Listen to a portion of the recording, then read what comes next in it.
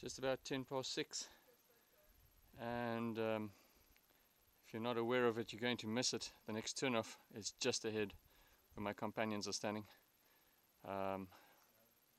The train tunnel is a little way behind us, not too far. There's a sign on the side of the rocks if you want a marker. So we're going ahead along the way.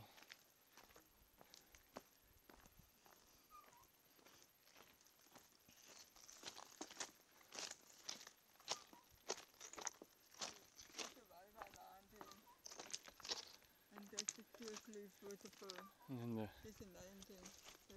Tierkloof Pass footpath comes down here, and if you don't know about it, you're not going to see it. And then going across the railway line over there. Sorry, there might be another one. We didn't see quite something like this, huh? Dropping down here, trying to find the path.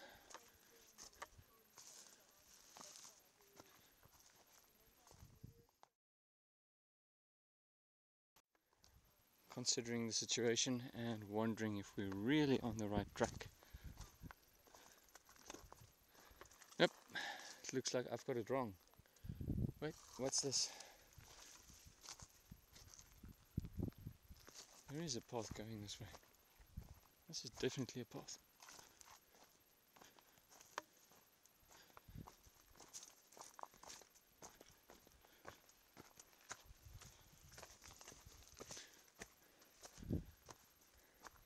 Yep, I'm pretty sure this is it. It's turning towards the south, going across the hill. Okay, now you know how not to get lost. It's about 6:20. You can see the fog rolling in thick and fast. It's not really a problem.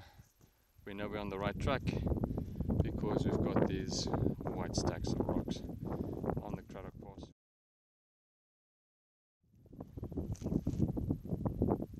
Going downhill is also a little bit quicker than going uphill. We should be home in time. It's about 7:25.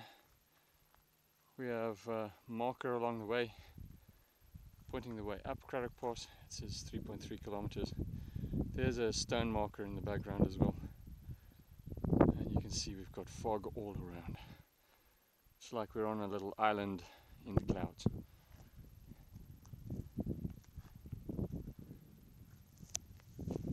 There we go. It's about, well, still just about 7:25, and we can see the Tierkloof Pass down below towards the right hand side of the track as we're going downhill. There's another white stone marker.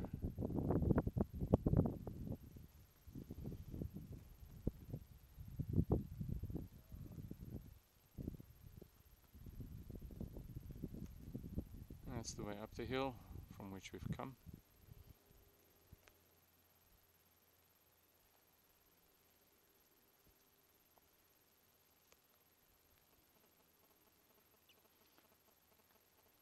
And I can hear the vehicles on the Tierkloof Pass in the background, a little bit higher up in the fog.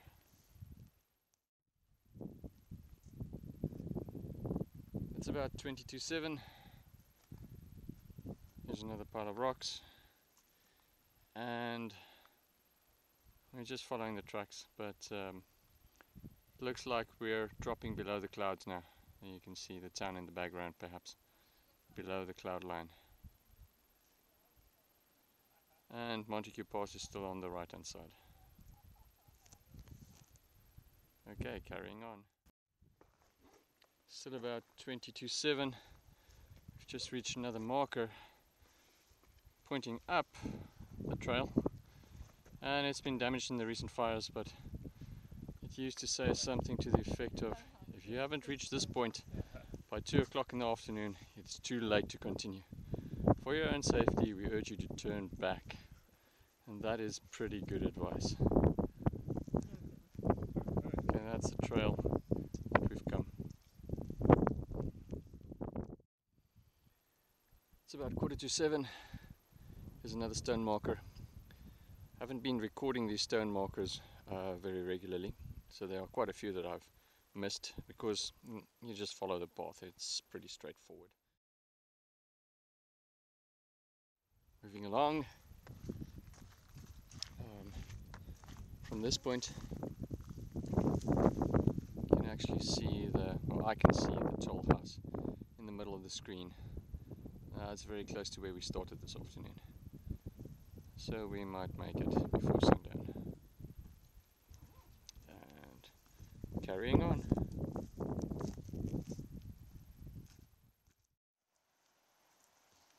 Okay, it's about 7 o'clock and we've got some route markers on the way. Here we have Bushbuck Trail going to the right and Craddock Pass, and the power trail left and right. We've come down on the Craddock Pass trail. There it is in the background, and a white pile of rocks. Bushbuck and power trail going off that way, but we want to go down there apparently and across the stream so we can get to the toll house, which should be somewhere up on those hills over there.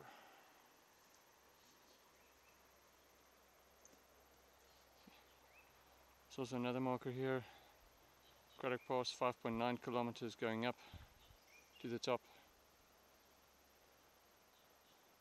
So 5.9 minus 3.3 is about 2.6 kilometers between the two markers that I've recorded.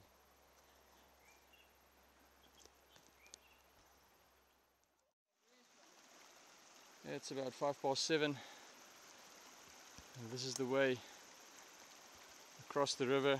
I'm already on the other side. I forgot to take a photo, a scene from the starting side. See, you come down behind that tree, come down from the left hand side, and then across this big rock right here in front, and over here. And you can't see the path from here, no wonder. Yep, nope, you can't see the path from here. But there it goes. And then up the hill over there. The rocks might be dry and solid, but these reeds are quite slippery. Don't slip on them.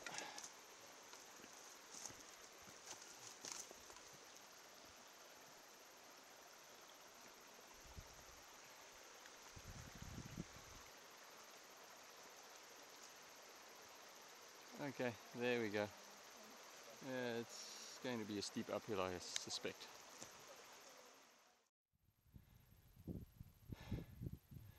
It's about 7:15. This is the last stretch towards the old toll house, and our friendly chauffeur has just arrived. So this is about the end of a very pleasant little afternoon hike. I think in future I'll definitely recommend coming down the path directly from the toll house. It is a bit clearer than the one that we started off on.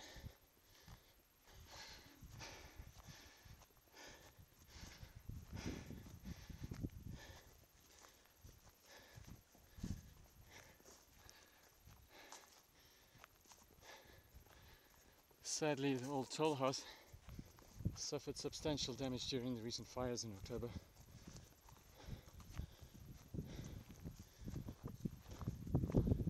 But I believe there are some groups who are working on restoring it.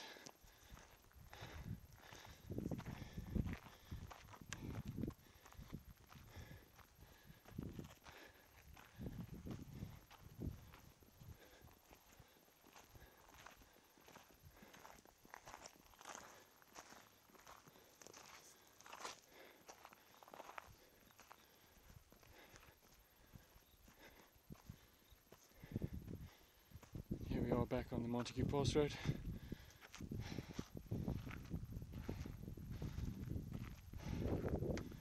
That's the way we've come. Some signage, storage, and friendly surferage.